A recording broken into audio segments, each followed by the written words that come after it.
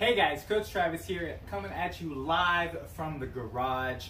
And I just want to talk to you today about a really cool or good question someone gave me the other day. They asked, how does the hip hinge translate into sprinting?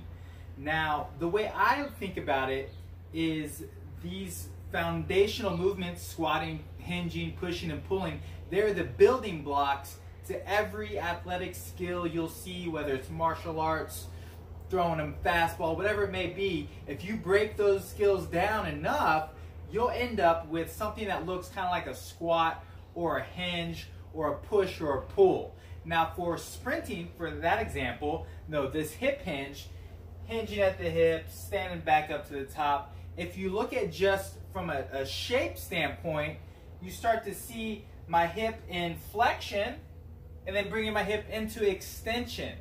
Now, of course, sprinting, going to be off one foot, you'll end up with this leg being in flexion and then extension. Now, it's cool. Now, if I do a single leg RDL, we start to look a little bit more like sprinting because of that one leg action. Just the weird part about it is this leg is really long. Now, there's some drills, straight leg bounding, straight leg marches, where you have that access to your posterior chain, the glutes and the hamstrings to drive back into the ground. But what about this shin?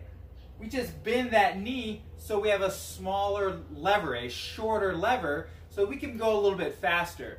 So that hinge is just from here to here, hip flexion into hip extension, using these great, powerful, massive engines back here.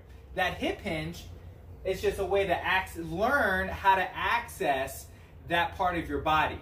So if you don't have that fundamental skill of this super solid hip hinge from a single leg, from a double leg, with a barbell, with a kettlebell, those are just more ways for you to really ingrain how to access power from the hips. Hope that makes a little more sense for you guys. Give that a shot. See how it feels. If you have any more questions or comments, please leave them below.